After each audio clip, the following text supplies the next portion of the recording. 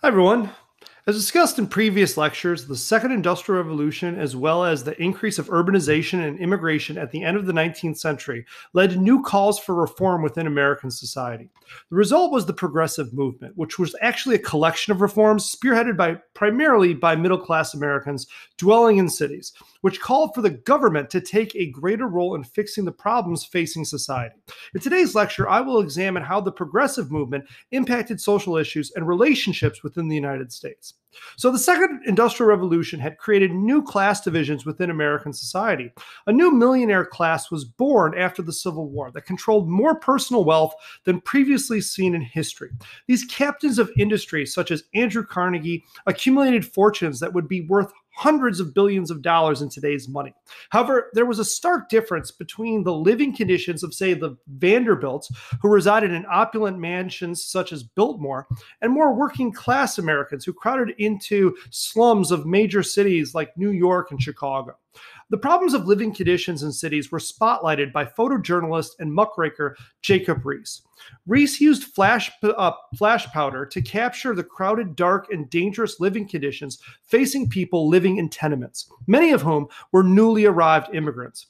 In his 1890 book, How the Other Half Lives, Riis opened the eyes of middle and upper class Americans to the underside of city living. During the process of urbanization, poorer Americans had been crammed into dumbbell tenement houses that were largely unregulated and poorly maintained.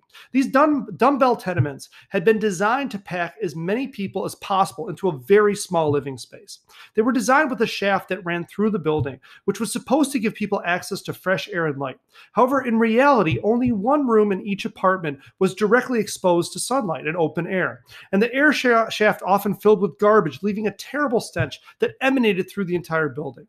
This poor ventilation proved to be deadly, not only because the air shaft made it easier for fires to spread from one tenement to another, but also because it spread diseases such as cholera, yellow fever, and tuberculosis. There was no plumbing in these tenements either. Oftentimes, residents of New York's tenements would be forced to share a single bathroom, and in some cases, only outhouses were available. Modern sewage systems were in their infancy, and the result was cities at the turn of the century that were drowning in their own waste and feces. So the progressive era sought to improve the living conditions in cities, which impacted the poorest classes of Americans more acutely. Some of the earliest attempts to improve living conditions can be seen in the settlement house movement that gained popularity in the 1890s. The most famous advocate of the settlement house movement was Jane Addams, who established Hull House in Chicago in 1889. Settlement houses provided services to many Americans who resided in poorer urban neighborhoods, and they were especially important for providing services to immigrants. Hull House, for example, offered English language instruction, as well as counseling services for new immigrants, childcare for working mothers, and even cultural activities and games for children. As a progressive, Jane Addams also pushed for more playgrounds and safe spaces for children. She lobbied for the creation of kindergartens, and she pressured local governments to take more responsibility for trash collection. In New York City, George Waring pioneered sanitation and trash collection services. In 1895, Waring became the head of the Department of Street Cleaning, which had been established in 1881 but had been rendered ineffective as a result of the corruption from political machines such as Tammany Hall. Waring installed the first system for organized cleaning of New York City's streets, which included garbage pickup and street sweeping. Gradually, all major cities began to invest in modern sewage systems and new methods of trash collection. During this time period, Chicago also stands out for its use of engineering in order to improve living conditions. Like many other cities, Chicagoans would regularly dump their waste and sewage into the local rivers. The heavily polluted Chicago River would carry sewage into Lake Michigan, which was the source of the city's drinking water. In 1900, Chicago reversed the flow of the Chicago River in order to decrease pollution in Lake Michigan.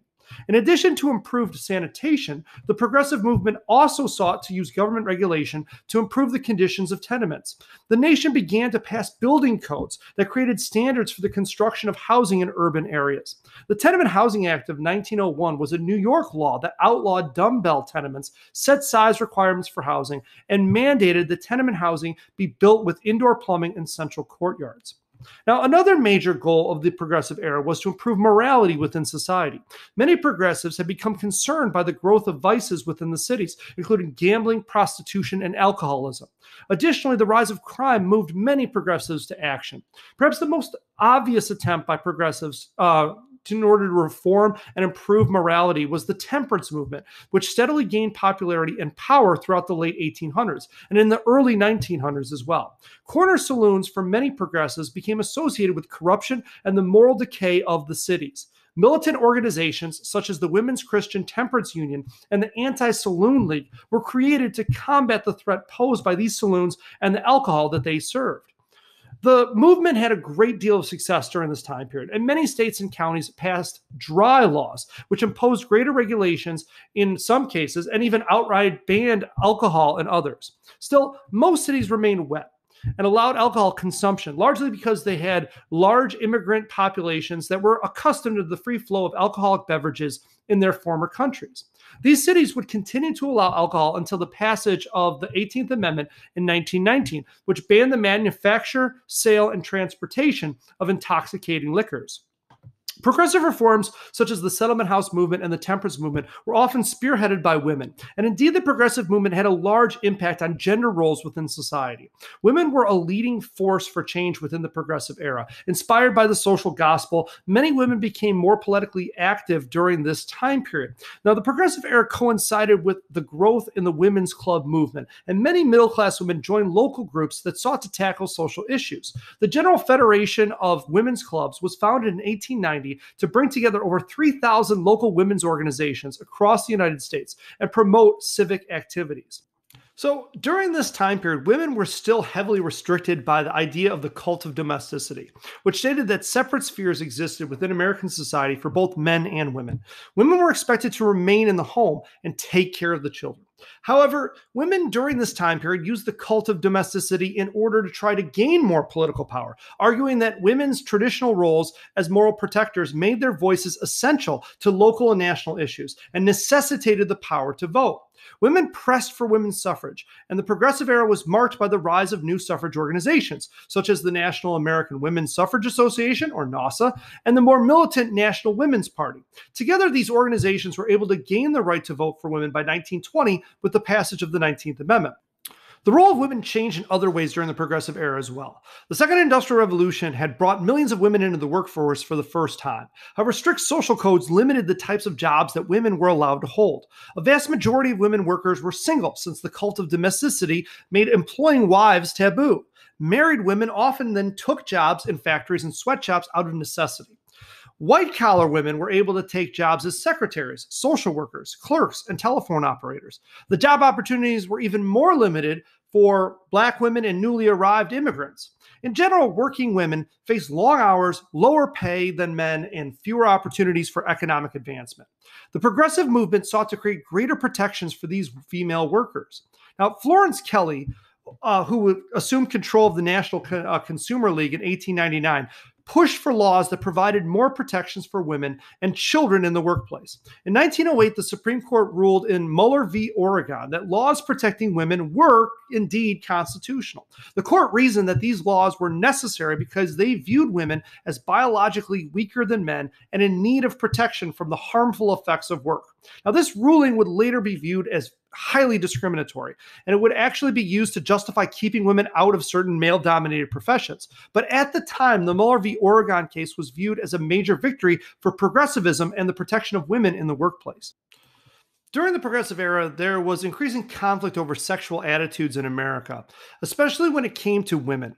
In the 1890s, increased female employment offered women a greater degree of independence, and young single women often headed to dance halls and nightclubs when their working day was done.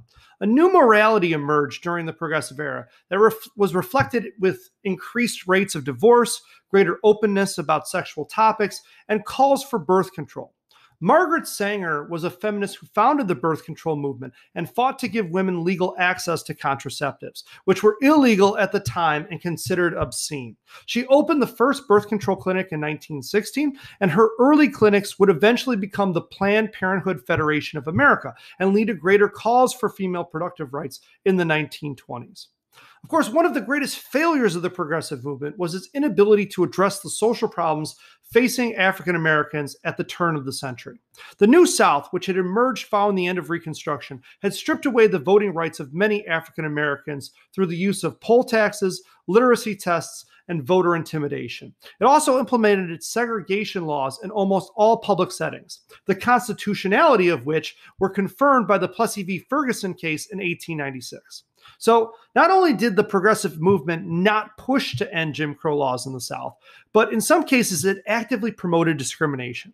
For example, as part of the Women's Club movement, the United Daughters of the Confederacy was organized in Nashville in 1894. The United Daughters of the Confederacy helped rewrite the history of the Civil War, promoting the idea of the lost cause and forming textbook committees that lobbied to have a pro-Confederate version of the Civil War taught in many schools.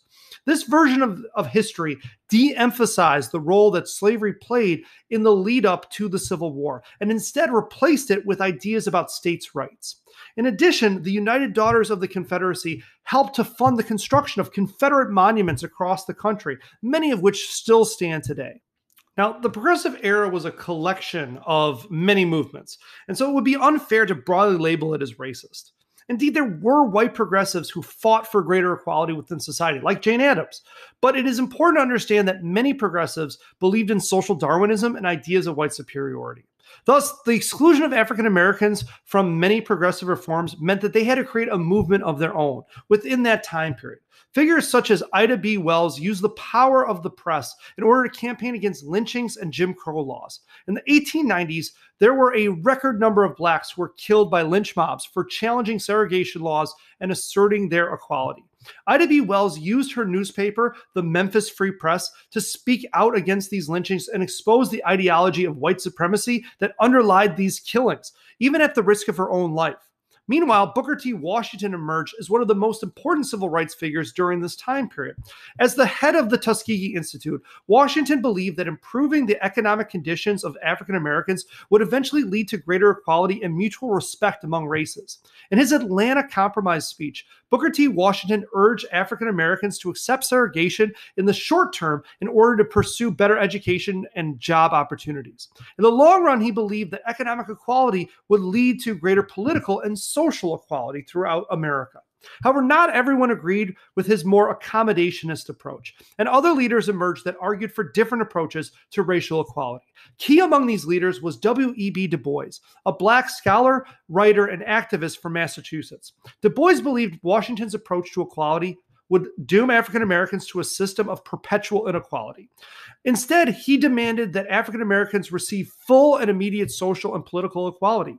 He began by creating the Niagara Movement in 1905, which called for an end to segregation and discrimination in unions, public facilities, and in America's justice system. While the Niagara Movement didn't have a major impact on state or federal legislation, it did lead to the creation of the National Association for the Advancement of Colored People, or the NAACP, 3 years later in 1908. The NAACP was founded by the Niagara Movement as well as a group of white progressives, including Jane Addams. Its goal was to abolish all forms of segregation. The NAACP would become one of the most important civil rights organizations of the 20th century, conducting legal challenges to Jim Crow laws and fighting for racial equality.